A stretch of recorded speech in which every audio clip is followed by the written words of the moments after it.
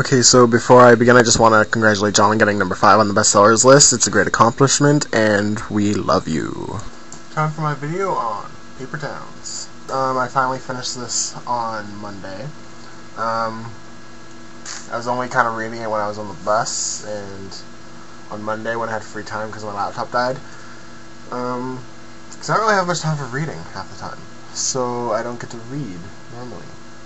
This is actually my first John Green book. Say it is amazing.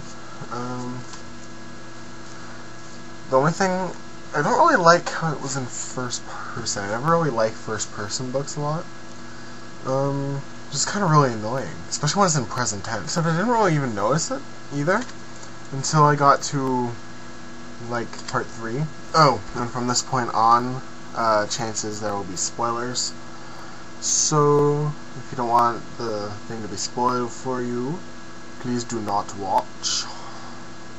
If you do, then you are weird and watch anyways, I guess. The book is about Quentin Jacobson and Margot Ross Spiegelman and Radar. I don't even know if it mentions his full name. I can't remember. That's how stupid I am. Yay. And Radar has a house full of Black Santas, which is like an ongoing joke in it. And there's Ben, can't remember his last name. I don't feel like looking in the book right now.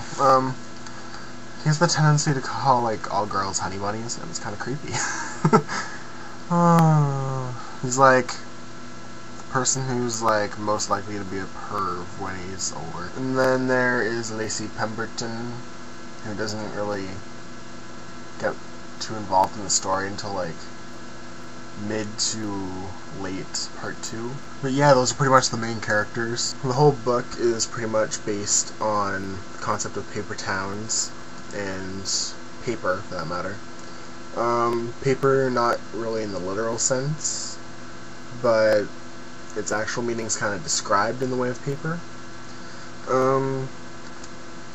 But yeah, the whole book's kind of described on paper towns and how everything's fake. Like when they were kids, Quentin and Margot found a dead body of a guy named Roger.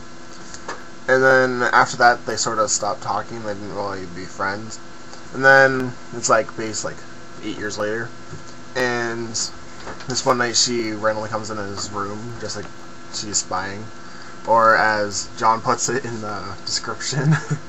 Like the summary thing that's around the back of the book, but it's also in the cover, if it's hardcover, that she's dressed like a ninja.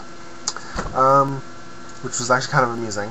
So then she brings him along for like a night of like sneaking around, breaking and entering and everything.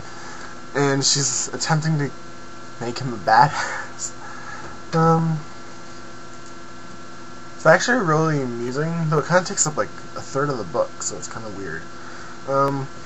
Then after this, she randomly disappears, and then we find out that she's disappeared a couple times, and every time she's left hints. There are vague hints, and half the time they lead nowhere. And this time they all seem to be for Quentin. And so he tries to follow these things, and he spends like a month on him. And she didn't really intend for him to actually find her. She only intended him to go to like some mall thing that was like closed like years before, and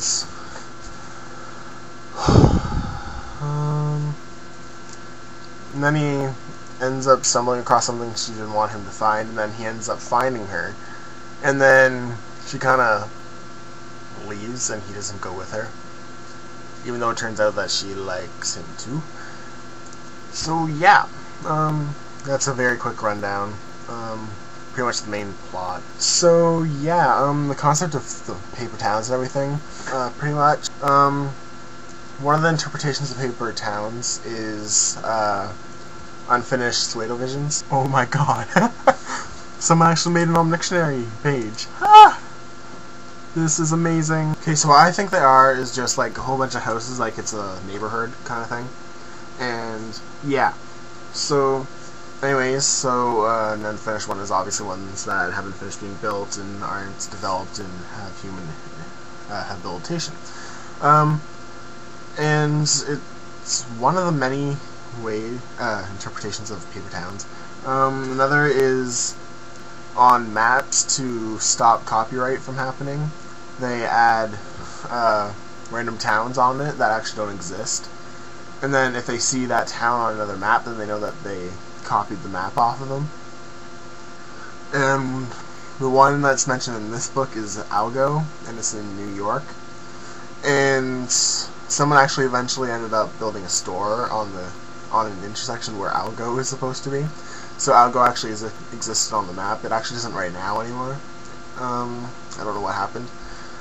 And then it goes into how, like, everything's paper, including the houses, the people. And it's sort of saying that, like, people can be folded into, like, whatever everyone else wants and everything. I don't fully understand it, though I find it really interesting, so I want to try and find out more, actually. So yeah, the book kind of goes on like that. A lot of the time, it's Quentin wondering about Margot, like, how he notices that he never really knew her, and that by her doing this, he's actually finding out more about her and everything. But yeah, all in all, I think the book's actually really good. I actually don't know of an author that actually, like, loosely uses, like, fuck, shit, everything, like, in their writing, like, all the time. It's, like, amazing. It's a question to everyone who's watching this, if anyone even does. What cover do you like best? Sad Margot or Happy Margot? I actually like Happy Margot, but the chapters here, that's the Canadian equivalent of Barnes & Nobles and whatever. They only had this one, and it was kind of evil, because, like, I want Happy Margot, but there is no Happy Margot, so what the hell? I want Happy Margot. So apparently I fail when it comes to, like, reviewing books. So yeah, comments and suggestions down there. So anyways, buy Paper Towns if you haven't already, because it's a really good book. And yeah.